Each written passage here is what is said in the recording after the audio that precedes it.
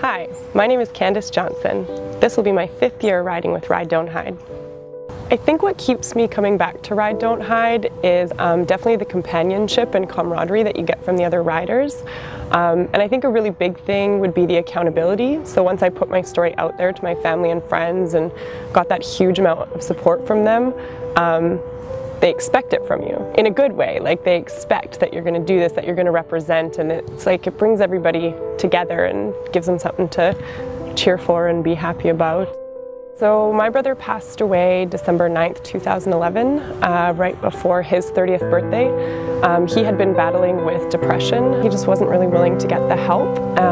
And then he lost his battle, he took his life. I started a team called Markle Sparkle, which is after my brother, whose name is Mark, and his nickname in our family was Markle Sparkle. In a way, just so that his death wasn't in vain, so that good could come of it, so that other people could learn from his story and grow from his story, and that it would help remove the stigma around other people coming forward. So he's doing good. After my brother passed away, I definitely started to be a bit reclusive. I stayed in my house a lot and didn't really want to go out and didn't really want to see people. And I had a really good friend who recognized that I was struggling. They kept trying to get me on a bike ride. They said it's like easy enough and you'll enjoy it. So yeah, we just did a tiny little bike ride around the community, and from that day forward I've never gotten off my bike. It was such a therapeutic thing for me.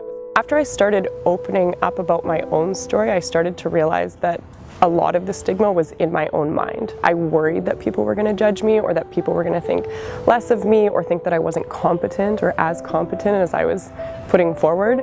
But once I actually started talking, I didn't feel that stigma. I felt the support and the love, and that people wanted to be there with you and alongside you in that, and it just gave you a type of confidence around your own mental health, knowing that they were going to be there beside you. I take care of my mental health by being active, by being outdoors a lot with Mother Nature, and by being honest with myself. So if there's something that my body is telling me I need, I make sure that I do that for my body. So whether it's eating properly, or speaking with family or friends, or getting outside and doing things, just being really honest with your needs.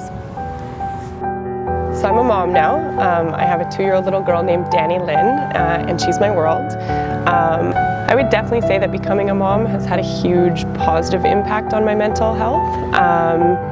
Whereas I used to struggle with my mental health and not always feel that I had a purpose. Now I have a driving force in my daughter.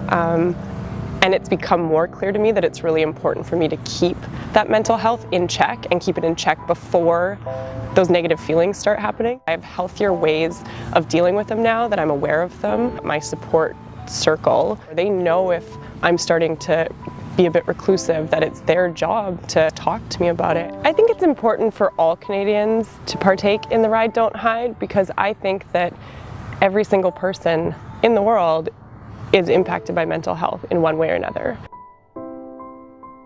So join me June 26th at Ride Don't Hide.